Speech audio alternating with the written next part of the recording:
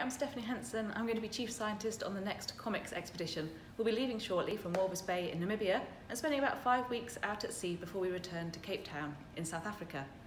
We're going to be targeting a region known as the Benguela Upwelling region, which is an area where cold water comes to the surface and fuels huge phytoplankton blooms.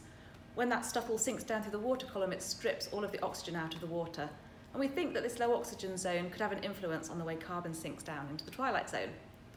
So I'm standing here in the NOx glider workshop at the moment, which is pretty much empty, and that's because the gliders are out at sea as we speak collecting data already ahead of us recovering them on the next comics expedition.